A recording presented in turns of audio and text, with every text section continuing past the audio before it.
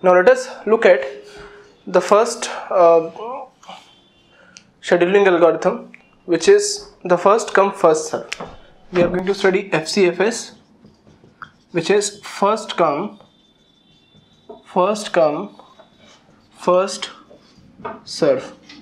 And this FCFS algorithm works only in non-preemptive environment. Non-preemptive environment, or you can say non-preemption. There is no preemption in case of FCFS. Now see, FCFS is one of the easiest algorithm to understand. It is also one of the easiest algorithm to implement at the same time, because just to implement FCFS we don't have to do anything. We just have to maintain a queue, and that queue is going to maintain at what time the processes arrived, and according to the arrival time of the processes we are going to schedule those processes inside the CPU. So let us assume these are the process IDs, these are the arrival times, and this is the burst time of the processes. Processes which we have is P0, P1, P2, P3 and P4. Arrival times of these processes are 0, 2, 1, 4, 3, and the burst time of the processes are 5, 1, 2, 3 and 4. Assume this is the given data which we have. Now by using this data, our aim is to find the completion time of these processes, then we are going to find the turnaround time, and then we are going to find the waiting time.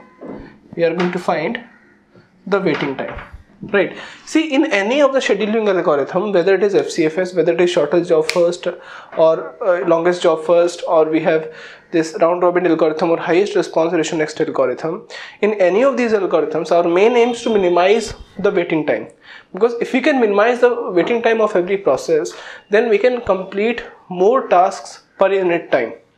If you can complete more tasks per unit time, then you will feel that your system is fast, because you are completing or you are finishing more processes every time, and your overall throughput of the system is more. Okay, throughput is the number of tasks completed per unit time. So here we are going to make something called as a Gantt chart.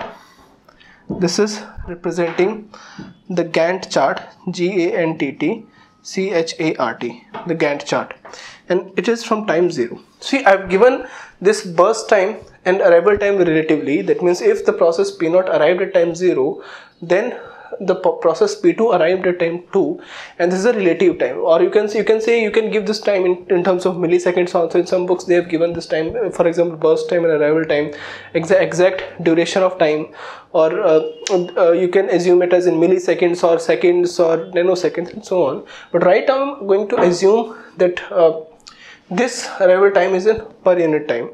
It is just a unit time, but for simplicity for yourself you can assume that this is given in milliseconds. Okay, so at time 0 only one process arrived in the ready queue, and at that time CPU was available. Therefore we are going to schedule this process P0 inside the CPU, and P0 will execute inside the CPU. So we are going to give the CPU to P0 at time 0, and it will finish at time 5.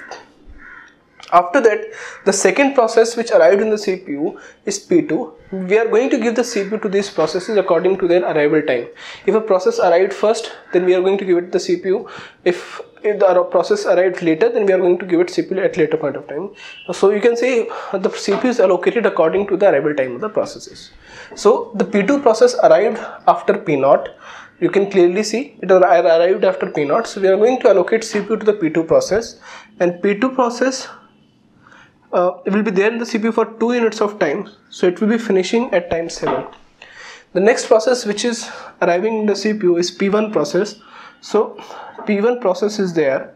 So P1 process, the burst time is 1, therefore it will be there in the CPU till time 8. Then the next process which is arriving is P4 process. So P4 process will be there in the CPU for 4 units of time, so it will be finishing at time 12. And then P3 process arrived in the CPU at time 4. It will be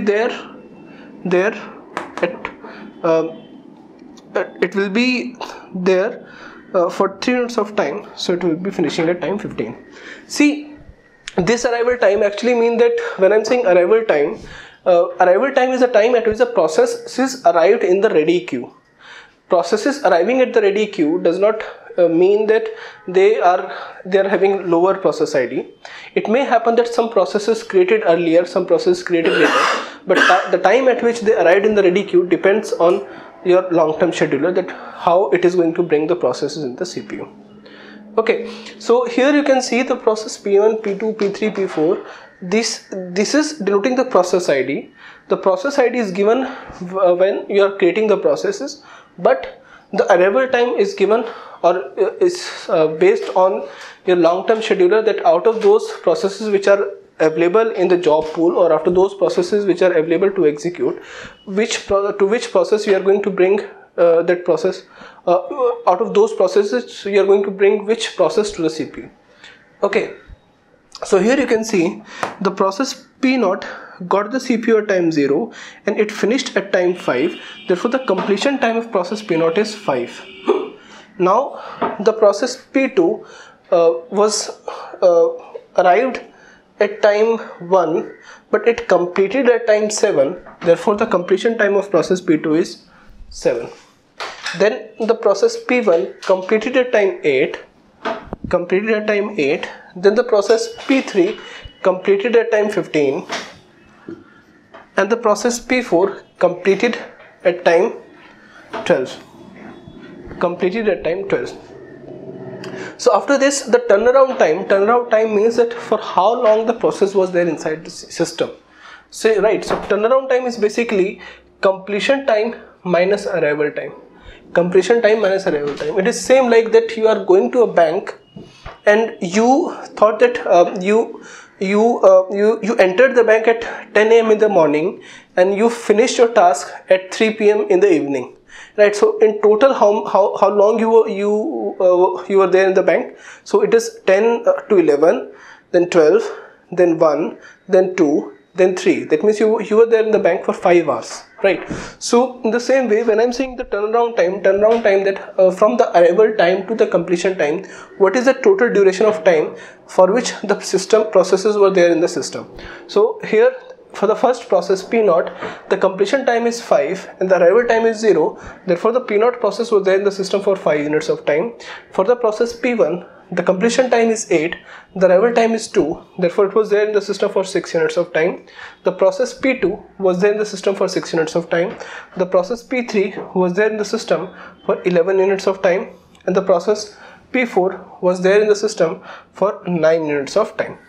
And then what is the waiting time? So waiting time is, for example, you entered the bank at 10 a.m. in the morning, you are exiting the bank at 3 p.m. in the evening, but for how long you have actually done your something meaningful or some kind of meaningful task.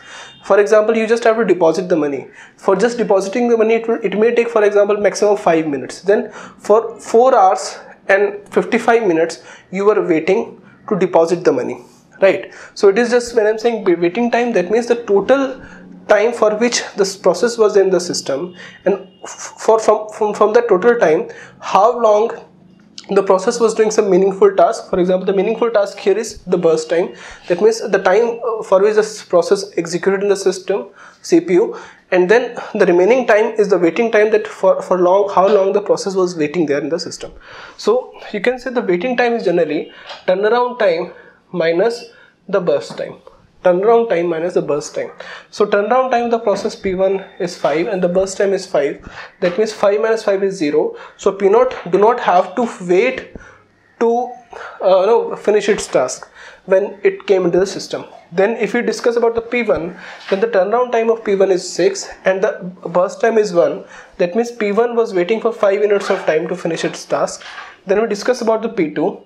The turnaround time of P2 is 6 and the burst time is 2. So for 4 units of time it has to wait. Then for P3, turnaround time is 11 and burst time is 3. That means for 8 units of time it has to wait. And then for P4, turnaround time is 9 and the burst time is 4. That means for 5 units of time it has to wait. So what is the total waiting time? Total waiting time is 8 plus 4 is 12. 12 plus 10 is 22. So total waiting time is 22 units, and we were having total 5 processes. If we divide 22 by 5, that means on an average every process has to wait for 4.4 units of time. Right. So whenever we are designing any scheduling algorithm, whether it is shortest job first, whether it is first come first serve, whether it is any other scheduling algorithm, either it is round robin, highest response ratio next, our main aim is to minimize the waiting time. Because if we can minimize the waiting time, then we can enhance the efficiency of the system, and if we can enhance the efficiency of the system, then we can get better throughput again. Right. So the whole game here in case of this scheduling algorithm is to minimize the waiting time, and we are going to propose different scheduling algorithm to minimize the waiting time. So now let us do one thing. Let me take one more example of first come first serve, and then we are going to see what is the problem with the first come first serve algorithm and why do we actually introduce the other algorithms instead of first come first serve. And that problem is called as convoy effect, which we will see. So let me take one more example of first come first serve, and then we will finish by what is the problem with it, and then how we can improve the first come first serve algorithm to introduce the next new algorithm. Okay.